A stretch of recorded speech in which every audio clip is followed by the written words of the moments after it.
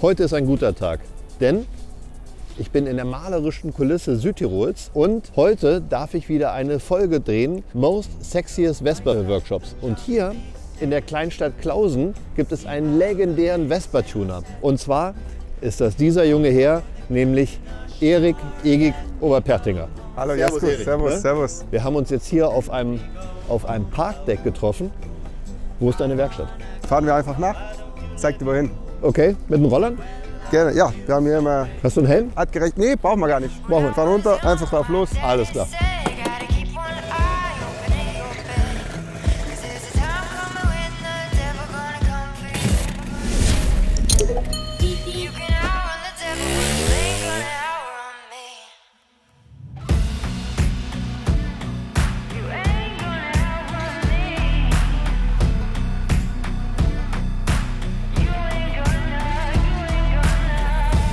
So Erich, jetzt sitzen wir hier in deinen heiligen Hallen und ich muss sagen, ich war ja schon mal bei dir, das ist nicht das erste Mal, aber es ist das erste Mal in deiner neuen Werkstatt und das ist wirklich beeindruckend. Aber fangen wir erstmal ganz am Anfang an. Sei doch so nett und stell dich erstmal vor. Ja, servus, ich bin der Erich Oberpertinger. Viele kennen mich unter dem Namen EGIG. Die Firma heißt ja genauso, EGIG Performance. Und Small Frame ist halt so meine Leidenschaft, die sich ja mittlerweile mehr über mein halbes Leben schon zieht. Und ja, ich bin verrückt danach. Das war auch nicht der Anfang in der Rollerszene, machte ich mit, ich glaube 12 Jahren, 13 Jahren die erste Vespa geholt vom Cousin. Keine Führerschein noch, man fuhr halt trotzdem rum. Das war eine rosa Special, also der Look war einmalig. Du wohnst ein paar Meter weiter, nicht direkt in Klausen. Und wahrscheinlich, wenn man von da aus in die Berge fährt, dann sind relativ wenig Polizeiautos unterwegs. Wurde aber auch dann beschlagnahmt, der Roller. Du hast sozusagen deine Leidenschaft irgendwann zum Beruf gemacht. Du hast angefangen, die Dinger zu tunen, daran zu schrauben. Und ich weiß noch, wie ich dich das erste Mal auf einem Rennen getroffen habe mit einem sehr schnellen Roller. Da hattest du aber noch kein eigenes Label, keinen eigenen Laden. Ja, genau. Ich glaube, DBM fuhr ich vor 10, 12 Jahren. Mindelheim, 400 Meter. Ich glaube, das letzte Mal, wo 400 Meter gefahren wurde. Einfach Standard-Straßenroller. Das war ein Falk, 150 Kubik. Damals irgendwie gebaut. Man hatte keine Ahnung. Ich war damals 20 Jahre alt. Die Karre lief aber einigermaßen gut. Ich konnte das Rennen danach sogar gewinnen direkt, die Street Racer Klasse. Habe dann im Halbfinale des zweiten Gang geschrottet und fuhr das dann sogar ohne zweiten Gang. Alle haben davon abgeraten, nee, lass es, du legst dich aufs Maul, gefährlich. Ich bin jetzt in Deutschland, ich bin im Finale, ich muss das Ding fahren, kostet es, was es wolle. Es lief dann Gott sei Dank gut für mich. Ich war dann voll infiziert und dann war das eigentlich so der Grundstein für das alles andere dann. Und wie ist es dann genau gekommen, dass du angefangen hast, dein eigenes Label zu gründen? Ursprünglich waren das Auspuffanlagen, also Curly-Auspuffanlagen im Speziellen, gab es sehr wenige auf dem Markt, so gut wie keine damals. Ich habe dann rumexperimentiert, wusste überhaupt nicht, was ich mache. Irgendwann, ich musste dann direkt einen Prüfstand haben, weil hier, also in der nächsten Ortschaft gibt es einen Prüfstand, der wollte aber unmögliches Geld haben. Ich musste einen Prüfstand her, das war ziemlich die erste Anschaffung, die ich hatte, gar keinen Raum für, irgendwie eine Räumlichkeit suchen. Und dann ging das immer weiter. Ein Kumpel wollte der haben, da war irgendein deutscher Bekannter, und jeder wollte irgendwann die Auspuffanlagen haben. Wie hat sich das denn dann weiterentwickelt von den Auspuffanlagen zu den Zylindern, zu den Motorgehäusen, die du heute verkaufst? Also man wollte es verbessern, aber der Markt gab nichts Besseres her. Einmal an Leistung und teilweise qualitativ, wo ich nicht zufrieden war. Und wo ich von den beiden nicht zufrieden war, genau dahin bin ich gegangen. Vorher auch noch nicht gewerblich, sondern einfach nur für mich.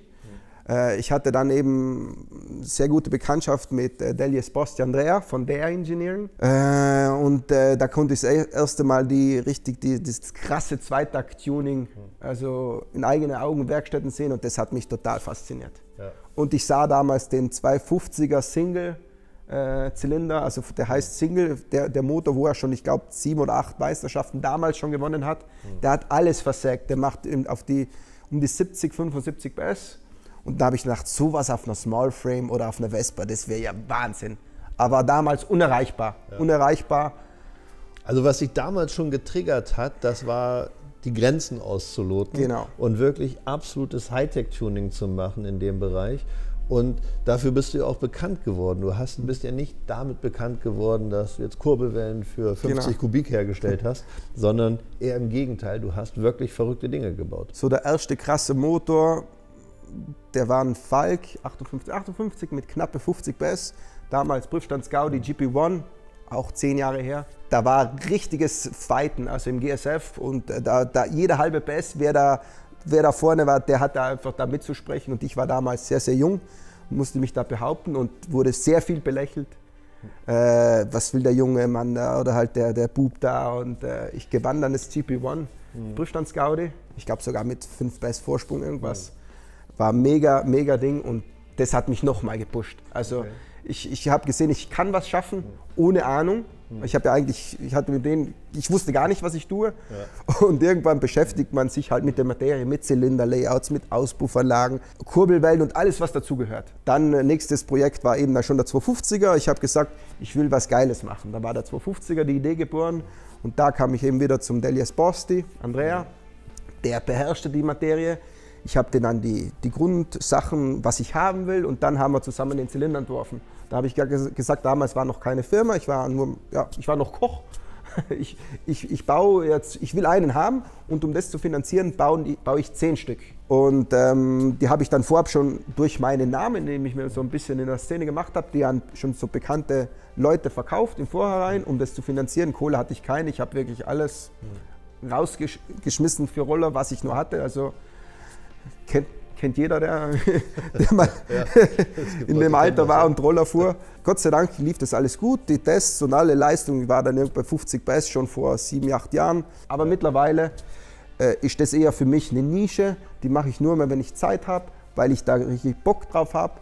Aber für die Kunden ist das eigentlich, zum Fahren ist das nichts mehr wirklich. Das ist also ich muss sagen, du bist ja dann irgendwann sogar bei 400 Kubik angekommen.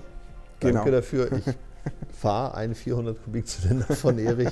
Aber natürlich irgendwann, wenn man das geschäftlich macht, wenn man sich davon ernähren möchte, was die meisten Menschen wollen, sind gut fahrbare Motoren, die eine vernünftige Leistung mit einem breiten Band haben, mit dem sie im Alltag oder auf Touren, Lautstärke auch sehr, sehr wichtig. Lautstärke, mit dem sie im Alltag oder auf Touren gut vorankommen können. Und das ist ja ein Gebiet, auf dem du jetzt extrem stark bist. Genau, ich habe mich auf das in die Sparte eben spezialisiert. Vor allem schöne Leistungsentfaltung, sauber laufender Motor, nehm lieber Leistung weg und pack das lieber in niedere Drehzahlen drauf. Das soll für jedermann aufbaubar sein, abstimmbar und halt möglichst wenig Probleme machen. Was ist aus deiner Rennfahrerkarriere geworden? Ich fuhr Quarter Mile, damals Jesko kennengelernt. Ob wir da gequatscht haben, kann ich mich nicht daran erinnern. Aber das hat mich, ich bin eben mit dem Falk dann auch in Italien gefahren, ich bin die DBM gefahren. Aber irgendwann, das war mir zu eintönig. Also vor allem in Italien war das nicht so wirklich. In Deutschland war die Gemeinschaft war richtig cool. Eine Bachti nachher, das Rennen einfach, Parallelstart, das war einfach eine geile Atmosphäre. Aber auch da gab es so zwischen den Rennfahrern so ein bisschen Rivalitäten, schon damals. Ein paar kamen nicht mehr, der hat das gesagt. In Italien? Nee, auch in Deutschland. Und da hat man irgendwann halt keinen Bock mehr, und warum soll man das machen? Ich bin dann eben auf Rundkurs umgeswitcht. Wir wollten eben Teamsport machen, wo alle dabei sind. Jetzt eben seit 2 Jahren fahren wir jetzt auch die Langstrecke, nicht nur Kurzstrecke, wo ich vorher auch mitfahre in der VRA. Und wir fuhren dann 24-Stunden-Rennen, heuer das erste Mal. Da konnten wir mit dem eigentlich Touring-Motor, wo ich für die Straße baue, konnten wir den 5. Platz insgesamt belegen. Gab es technische Probleme beim Sturz. Wir haben komplette Bremsanlage geschrottet, die Schaltung geschrottet, Motor Gott sei Dank. Gar nichts, da gibt es auch ein Video zu. Wie sieht ein Motor aus nach 24 Stunden? Gibt es auf meinem YouTube-Kanal. Okay, interessant. Da zeige ich live, also wie der aufgemacht wird, die ganzen Teile, Laufspiel und so weiter. Was passiert, kann sich jeder gerne anschauen. Und wir fuhren dann jetzt noch im September, war das 10 Stunden in Chep. Konnten wir 2. Platz insgesamt Wertung machen. Sehr gut. Du bist quasi rennfahrermäßig vom Quartermile-Rennen zum Rundstreckenrennen. Beruflich bist du ja komplett selbstständig, du hast quasi deine Kochkarriere an den Nagel gehängt, die machst du nur noch privat und hast das so ein bisschen umgedreht. Jetzt ist dein Beruf hier, wo wir sitzen. Genau, ich mache das jetzt seit, ich glaube, 5 Jahren hauptberuflich, vorher parallel noch, so, ich komme ja aus der Gastrofamilie, bin gelernter Koch, habe in der Sternengastronomie gelernt. Das war fast so militärische Zustände da. Ich glaube, da habe ich auch den Drill für Sauberkeit bekommen und auch für den Ehrgeiz. Jetzt haben wir natürlich genug darüber gequatscht, jetzt wollen wir es auch sehen. Wir wollen die neue Werkstatt sehen, die neuen schönen Hallen. Wir wollen den verrückten Scheiß sehen, den du gebaut hast. Und wir wollen natürlich auch sehen, was du den Alltagfahrer bieten kannst. Deswegen machen wir jetzt einen kleinen Rundgang durch deine Werkstatt. Gerne. Achso, letzte Frage. Ja. Ich war ja im Spielzimmer, ne, in Hamburg, und da haben wir auch auf so einer Couch gesessen. Und Marek hat viel Wert darauf gelegt, dass das eine echte Chesterfield-Couch ist. Das hier ist eine echt italienische Chesterfield-Couch, ist das richtig? Ja, genau. Kostet wahrscheinlich nur einen Bruchteil, aber... Sehr gut. Nimm das, Marek. Aber wir müssen die gemütliche Couch verlassen wir und gehen jetzt mal durch die Werkstatt.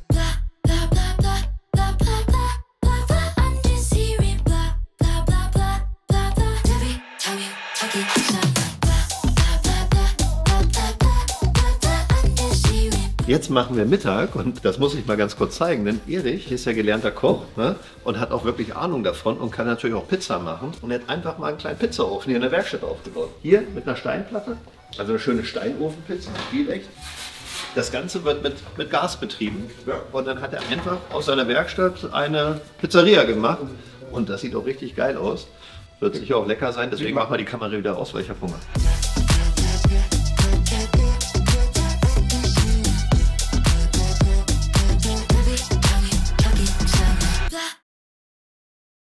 Fünf isotonische Erfrischungsgetränke später. So Erich, jetzt stehen wir hier vor deinen Rollern. Das ist ja so ein bisschen, naja, wie soll ich sagen, das Endprodukt, was immer am Ende der Kette steht, was dabei rauskommen soll. Und hier stehen wir vor zwei Rollern, die schon dein bekanntes Design haben. Kannst du uns dazu was erzählen? Das ist unser Rennroller, wo ich vor 3 Jahren die VRA gefahren bin. Eigentlich 1,5 Saisonen kann man sagen. Mittlerweile wird er eingesetzt für Langstreckenrennen, wo wir halt zu dritt, zu viert, zu fünf, zu sechs fahren. Damit bist du auch in Chep gestartet? Genau, wir waren jetzt am September in Chep, wo wir Platz 2 belegt haben. Und wird aber heuer im Winter ein bisschen umgebaut wieder. Großer Dank, dass wir auch wieder größer Motor wird er bekommen. Wird halt nur schön gemacht. Der steht aber so da, wie er beim letzten Rennen einfach geschrottet wurde. Das Schild fehlt. Und was ist für Motor verbaut? Aktuell 180 Kubik Grauguss, reiner Tourenmotor eigentlich mit Mamba-Auspuff, Mamba S. In dem Fall 34er Vergaser, macht 26, 27 PS, reicht aber vollkommen, vor allem für enge Kartstrecken richtig schnelle Zeiten zu fahren. Und der hat das auch problemlos mitgemacht, das Langstrecken? Genau, wir fuhren jetzt 24-Stunden-Rennen und auch 10 Stunden, also ohne Murks irgendwas. Also der lief durch bis zum Ende, also war selber überrascht. Ja. Genau, das ist so mein Testroller. Mittlerweile geworden, wo ich halt jedes Jahr oder wenn was Neues kommt, aktuell ist ein 180 Kubik Grauguss verbaut, wo ich halt alle Tests mache, Autobahn, Bässe, alles wo man halt machen kann. Ich versuche es immer zu zerstören, um das einfach auf die Grenzen auszutesten. Und da war alles Mögliche schon in dem Rahmen. Ich glaube, jedes Jahr irgendwie neu oder zweimal im Jahr. Der kommt jetzt auch raus und da werden auch die ersten Tests für den 220 Kubik Motor gemacht. Und der wird dann an die Rennkarre verbaut, anschließend nach abgeschlossenen Tests. Auch ein Roller, der recht aufwendig gebaut ist. Ne? Der hat hier den schönen Zapfkupplungshebel und eine radiale Scheibenbremse. Kompletter Custom-Roller. Eine Frage noch, du hast dieses Design mit den Waben, wie kommt das? Genau, die Wabe ist nicht zufällig.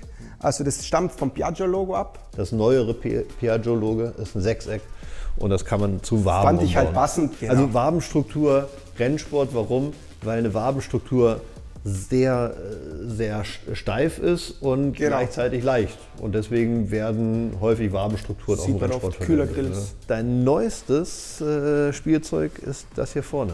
Genau, auch kompletter umgebauter Rahmen. Die Backe verbreitert 15 mm, nach vorne verlängert, damit man den Vergaser direkt auf den Motor setzen kann.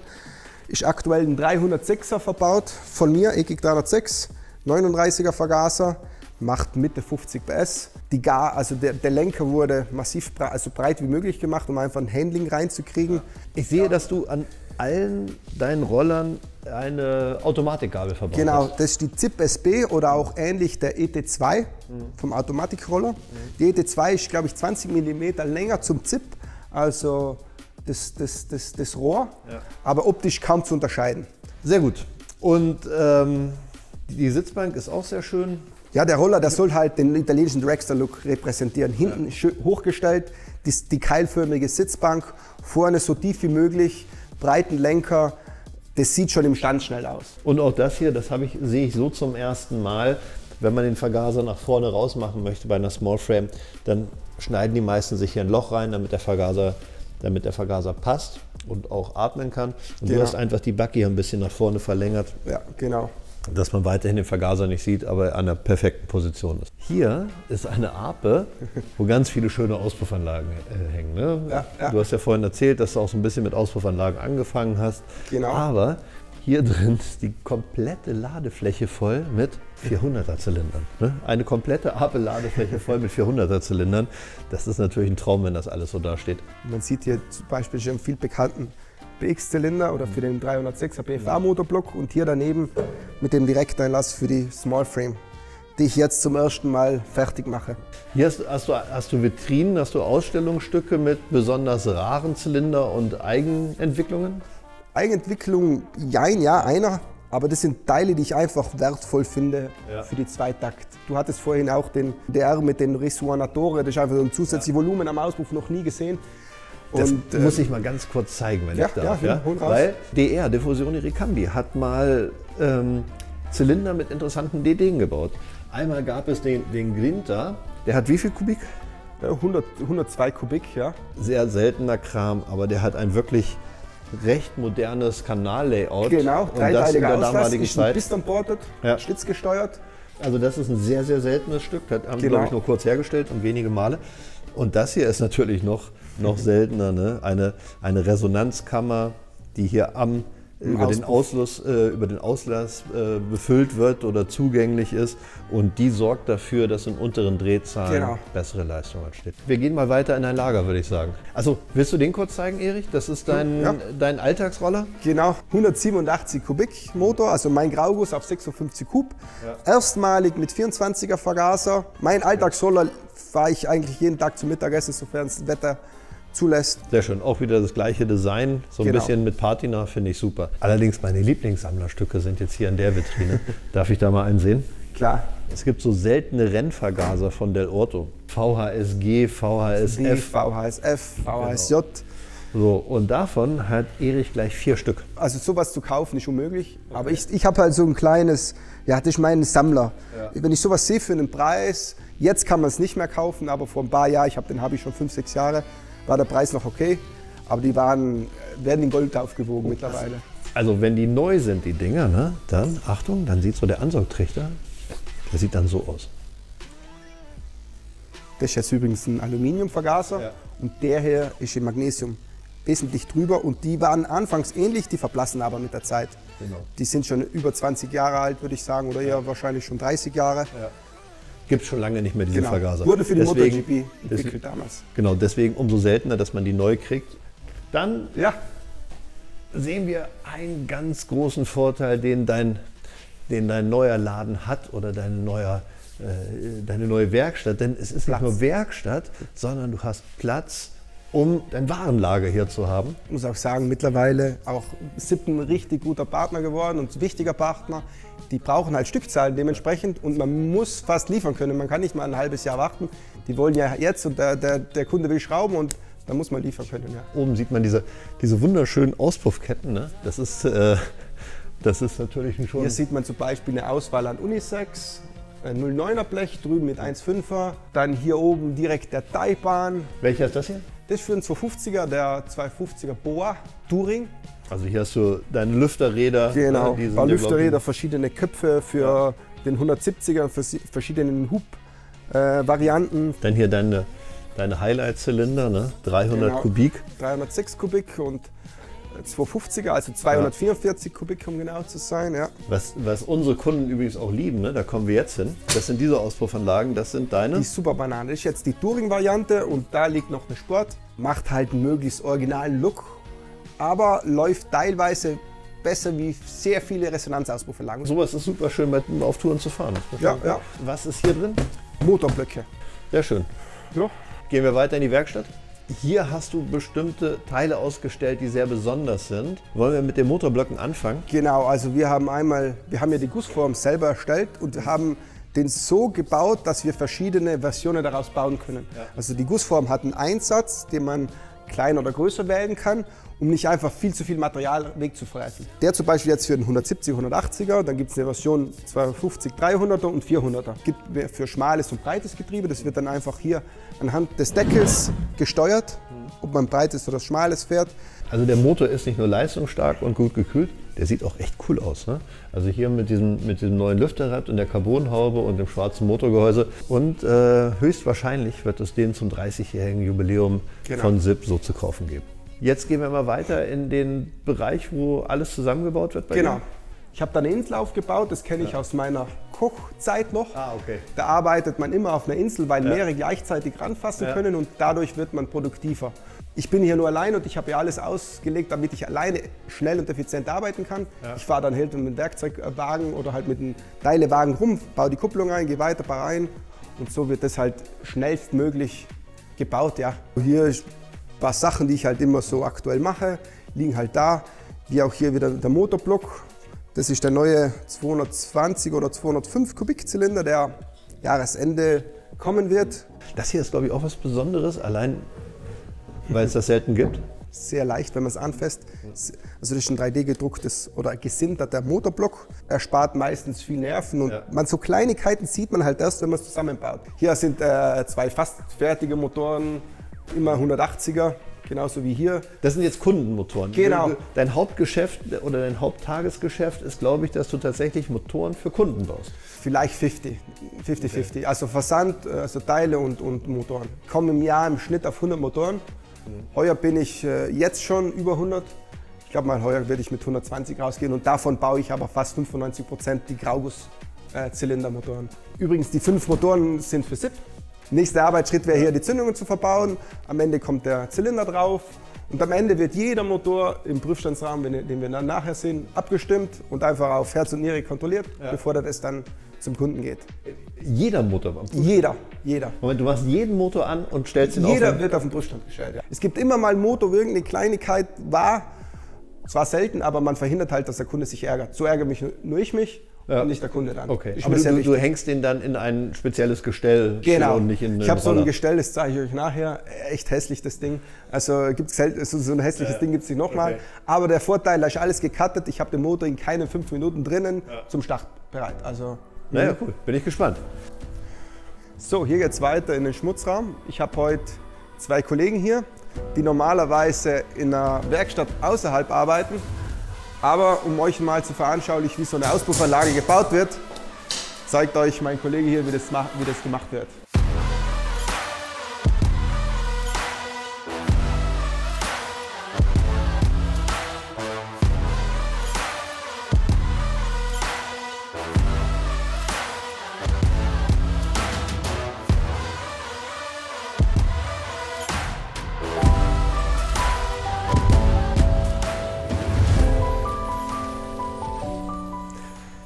Jetzt haben wir hier noch weitere Auspuffanlagen, die aber auch noch ganz besonders aussehen. Die sind nämlich blau. Genau. Und zwar handelt es sich hier um Titan. Der Vorteil hier, leicht, aber bei uns Vespa-Fahren ist es nicht wirklich von wichtig. Aber hier geht es rein um die Optik. Also so schöner Custom-Roller, vielleicht auf dem O-Lack-Roller nicht wirklich das Highlight, aber schöner lackierter Custom-Roller. Ich glaube, der Eyecatcher schlechthin so ein Auspuff. Also das heißt, dass es alle deine Auspuffanlagen demnächst auch einen Titan gibt, oder? Ich würde mal sagen, von denen, die wirklich so die Bestseller sind. Erstmal in den Shop stellen, schauen, was passiert. Wie so vieles andere auch, ja. Das sieht schon geil aus. Das sieht aus wie so aus einem Science-Fiction-Film oder einem James-Bond-Film hier mit dieser blauen Scheibe. Panzerglas, ja. Panzerglas sogar? Oh ja, sehr gut. Ja. Genau, ich habe da eine selber gebaute Kabine. Also die sind 2 Kabinen in einer, das sieht man jetzt nicht mehr. Also rund um die Kabine ist ein 5 cm Hohlraum und das isoliert, also nichts isoliert so viel wie Luft. Ja. Weiß ich, ich war sogar ein Jahr mal Zimmermann. Das heißt, das, was hier drin passiert, hört man draußen kaum. Genau. Und das hier ist deine Perle, die du als Prüfstandsbock hernimmst. Ich nenne die immer Raster-PK, die habe ich so schon gekauft. Die hatte so eine eben so Jamaika-Lackierung damals von Bauernhof irgendwo rausgezogen. Und ja, ich wollte die schon seit 2 Jahren irgendwie loswerden, aber ja, Irgendwie hängt das Herz dran. Der Käuferkreis dürfte klein sein, würde ich sagen. Ne? Aber das ist sozusagen der Prüfstandsbock. Jeder Motor, der fertig ist, kommt hier rein. Genau. Und wie viel dieser Prüfstandsbock gebraucht wird, ne? Das sieht man hier. Das ist alles vom Blowback. Okay, also hier sind sozusagen die Trittleisten auf einem Niveau mit dem Resten vom Blowback. Ne?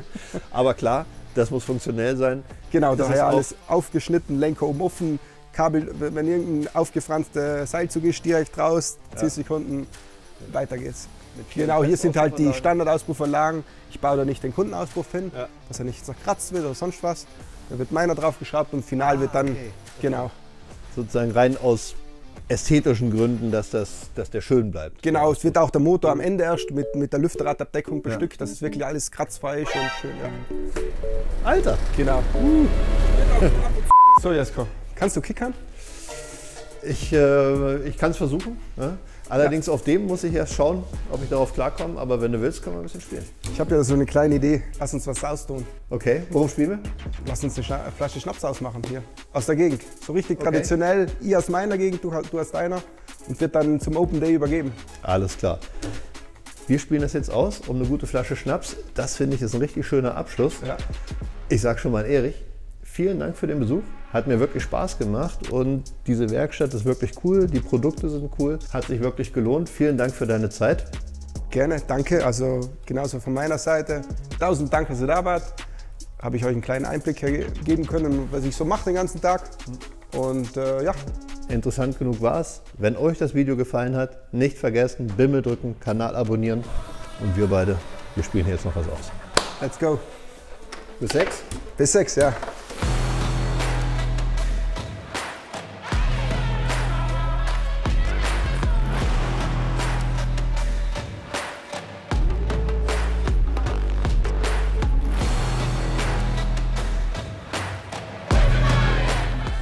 Muss ich aber einen besonderen rausnehmen. Sauber. Super gespielt. Danke dir. Alles klar. So Jungs, okay. Dann die Flasche geht auf mich. Übergehe ich dann. Freue ich mich noch mehr, dass du zum Open Day kommst. Gerne, gerne. Alle Jahre wieder. Danke. Ciao. Ciao.